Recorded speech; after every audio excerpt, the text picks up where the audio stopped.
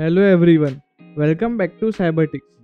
Now we know about what is blind XSS and even I have given tips and techniques to find blind XSS vulnerability easily. If you haven't watched it, please check it out. You can click on the I button. So in this video, we are going to see how we can automate blind XSS easily and that too in a different methods. So without wasting any time, let's get started.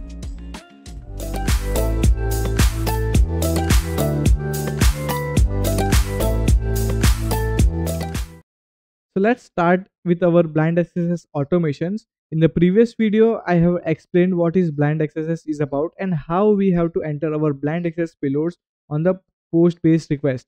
That is about the contact us forms, submit feedback forms, and many other things. But we are coming to the different techniques of the blind XSS. That is about now we can add our own header on the request headers with our blind XSS payloads. What will happen? Let's take an example. What if we add a blind access payload on the X forwarded host header or the reference header? So when the request has been sent to the server, there is a chance to get a ping back from that things. It might be a request like post based or the get based. It doesn't matter because we are going to automate it with the tools and techniques.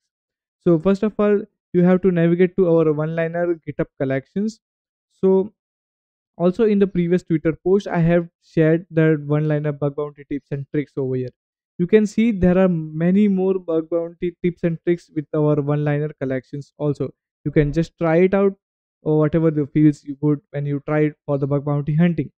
So today we are just going to focus about the blind accesses in X forwarded for header. So let's just see the installation requirements.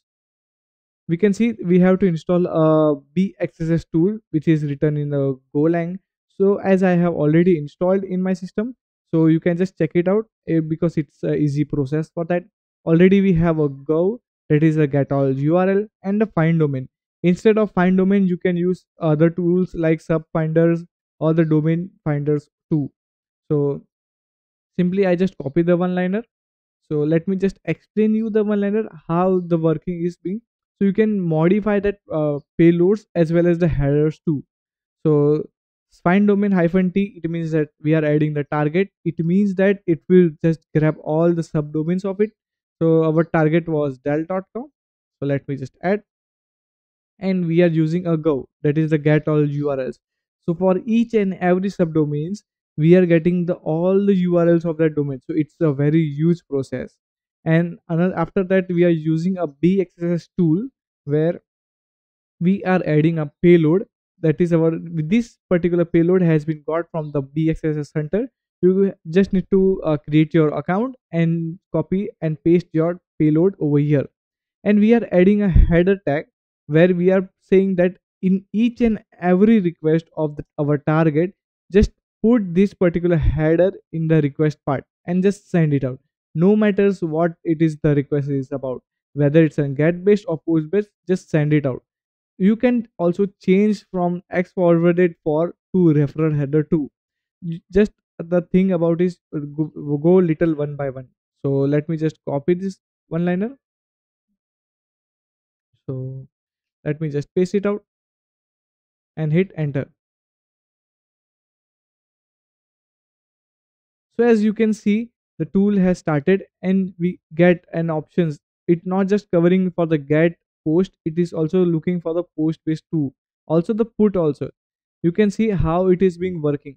So first of all, it has found some random domain over here and it is adding a X forwarded for header and using my payload, that is about the blind access payloads in each and every part.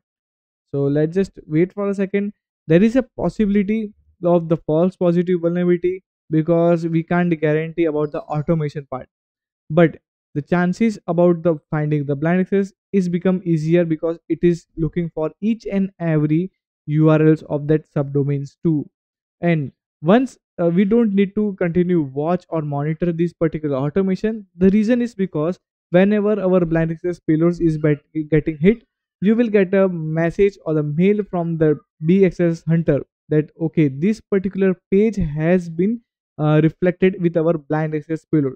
So you can just report it and get a good bounties.